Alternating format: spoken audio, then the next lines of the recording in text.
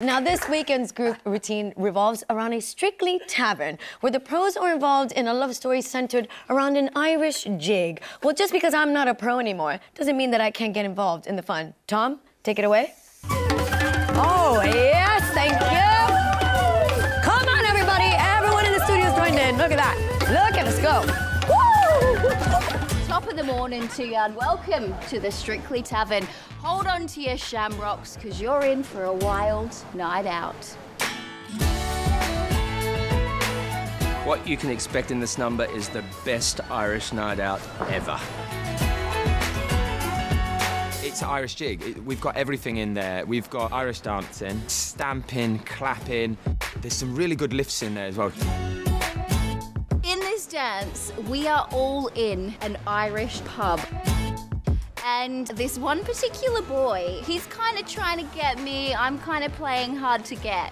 So I keep on following her throughout the whole dance, and somebody keeps getting her away from me, and then I get her back. We've got some phenomenal Irish dancers, Callum and Tomas, who join in the action. Their feet move so fast, and our pros are sort of battling to keep up with that. It is so fast, so that's going to be a bit of a challenge to try and work the heels, work the dance. But I think we've created something quite magical. Catch us back here at the weekend and see if we have the look of the Irish.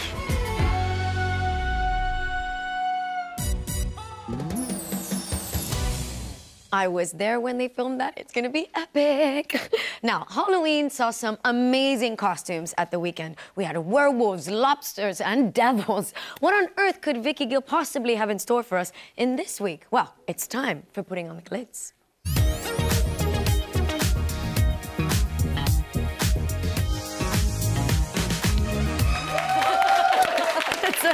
Vicky Gill, everybody. Irish jig, running. We do it all here on It Takes Two, don't we?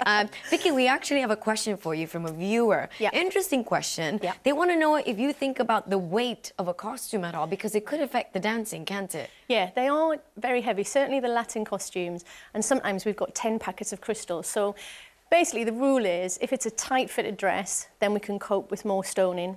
If it's a loose dress, if there's like a circle, then not too much, because you guys get upset that your spins aren't quite as quick as what you'd like them to be. I was guilty of that at some point when I did it. Too much. Yeah, but it does make a difference, doesn't it? Yes, absolutely. And also, we are halfway through the competition now. Yeah. The celebs are getting more comfortable in their skin. They're making different kind of demands. Have you noticed a change in their attitude towards what they're wearing? Absolutely, very demanding. Very demanding. No, it's everybody's invested in what they're doing, so I think there's more attention to detail. They understand more about the process. They don't want to go home, so they're, you know, everything's got to be right. So in all areas, we're all just doing our best, but we're still having fun.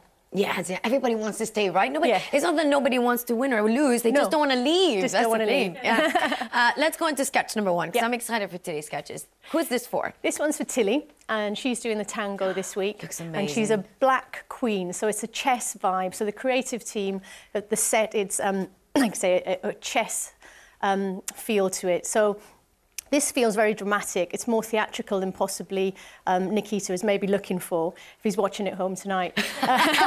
Don't worry, Nikita, it's going to be fine. Don't panic. So I've created elements to it. So the sleeves, there's lots and lots of flare. We've got a peplum through the waist, and we've got a shoulder detail through the neckline. Because it's dark on set, black's not often the best colour.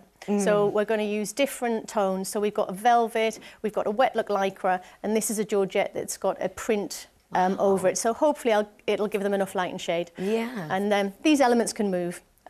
And of course, quite it's got low a bit down. of a skirt as well, because it's a ballroom dance. Yeah. But you're right, sometimes black on the set can look dark, especially on a dance like a tango or paso Yes. doble.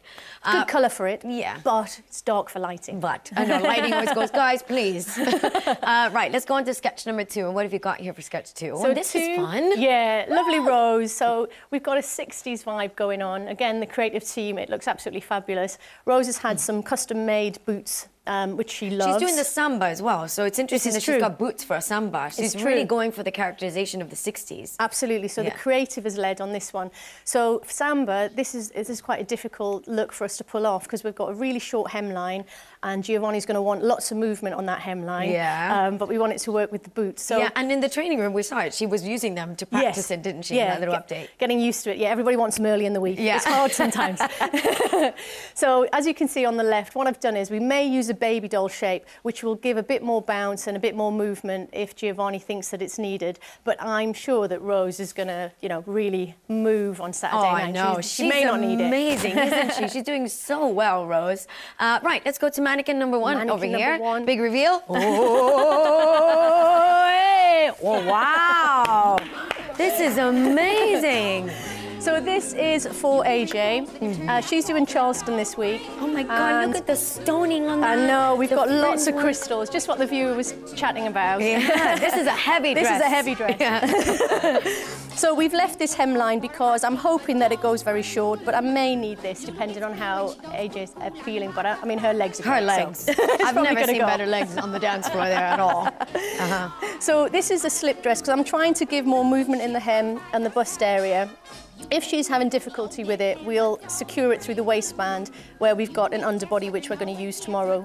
But we've got light cyan, we've got garnet, we've got aurum, we've got crystal AB. How many crystals do you reckon?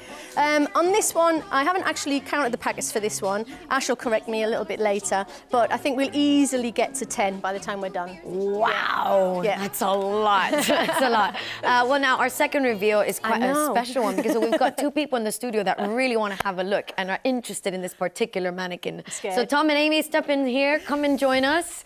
Are you nervous? Is this a big moment? You no, I'm excited. Okay, okay. Shall we do the big reveal, everybody? Yes. Oh, he's gone the other way. Whoa! So, we know they're doing paso doble. Talk us through it, Vicky. This is a really traditional shape. So that you're going to be in a shorter trouser, hopefully tomorrow. So you'll have a long sock and shoe, so much more like a bullfighter than possibly a Latin dancer would be on a competitive floor. I was glad you were wearing blue. I thought we're keeping in theme. We're keeping in theme, right? And this is your cape. But the reason why we've popped this on is because Amy's skirt is going to be the same proportion and the same flare, and she'll have an underdress that will work with it. So it's early days, but you've got, you know, you've got the essence. It looks like a proper matador outfit, doesn't it? But so cool. Can I have his muscles as well, please? That would be really useful. I'm trying to find my inner masculinity, so if they're available. Tom, quick, what do you guys think? Amy? I love it. Happy? They are happy. We got the approval. Well done. Give it up for Vicky Gill, everybody.